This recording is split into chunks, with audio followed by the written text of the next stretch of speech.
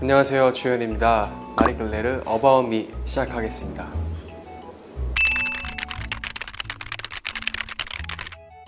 여러분의 마음속에 존재한 단 하나의 소년들입니다. 그거 예전에 회사에서 주입식 교육으로 다 외우라고 해서 외웠었는데 날짜는 잘 기억이 안 나는데 블룸블룸 이거는 잊을 수가 없어요. 그때가 5월 며칠? 5월 7일 이래요.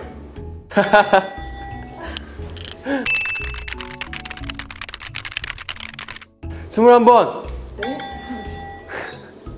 평상시에도 즐겨 듣기 때문에 심심해서 한번 세봤어요. 근데 21번이더라고요. 그래서 21번. 주문 아니에요? 주문일 것 같은데. 저 패션 프루츠. 사실 제가 제 직캠 보는 걸 막 그렇게 좋아하는 스타일은 아니거든요. 사실 보면 저는 부족한 부분만 보이기 때문에 좋아하는 스타일은 아닌데 패션 프루츠 그냥 별 생각 없이 봤는데 생각보다 괜찮은 것 같아서 패션 프루츠 좋아합니다.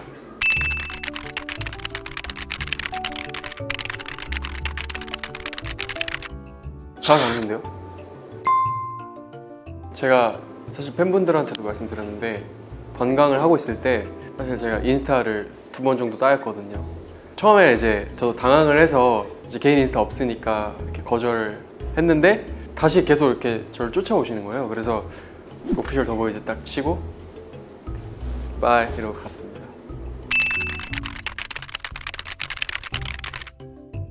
어떠한 리얼리티 촬영에서 볶음밥을 만들고 있었거든요.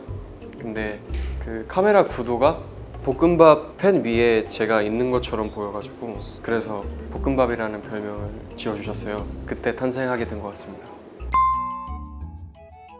균양이? 균양이가 좋은 것 같습니다.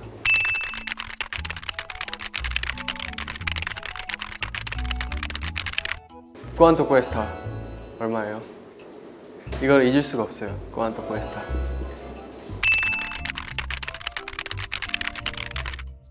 12월 6일. 왜냐면 12월 6일이 저희 데뷔 날짜거든요. 그날 이벤트로 발매를 했을 거예요. 어른스럽다? 좀 더 멋있다? 좀 더 형 같다. 아, 맞아요. 제가 사실 소띠예요. 원래 98년생이 호랑이띠거든요. 제가 생일이 좀 빨라서 1월생까지는 소띠라고 하더라고요. 저는 평생 호랑이띠인 줄 알고 살고 있었는데 어떤 팬분들께서 주연아 너 소띠야 라고 해주셔서 되게 충격을 받았던 기억이 있어요.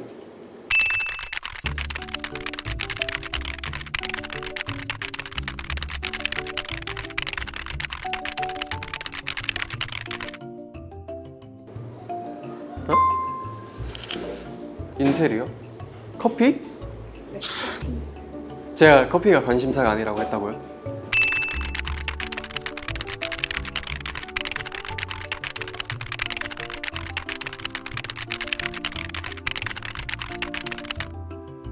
어바웃 타임.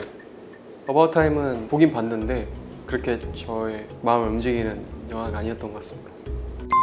네, 있어요. 라따뚜이요. 제가 이걸 파리 가면서 비행기에서 뭘 볼까 하다가 라따뚜이가 있길래 또 오랜만에 옛날 생각도 할 겸 이렇게 봤는데 와 진짜 잘 만든 영화더라고요. 그래서 굉장히 재밌게 봤습니다.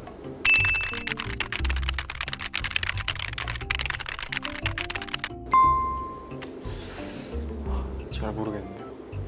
동행하실래요? 행복하게.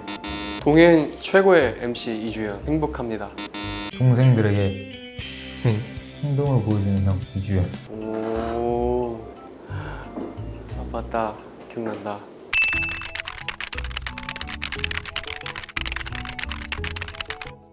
해외에 가고 싶다고 하지 않았을까요? 물이랑 관련 있어요. 아, 물놀이 하고 싶다. 서핑하고 싶다. 아, 수상 스포츠를 즐기고 싶다.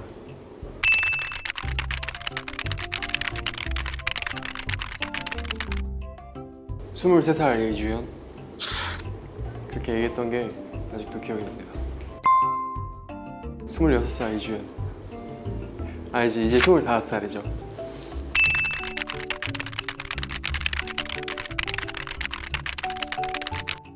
도비 사랑해? 도비 내 거 할래? 도비 너밖에 없어.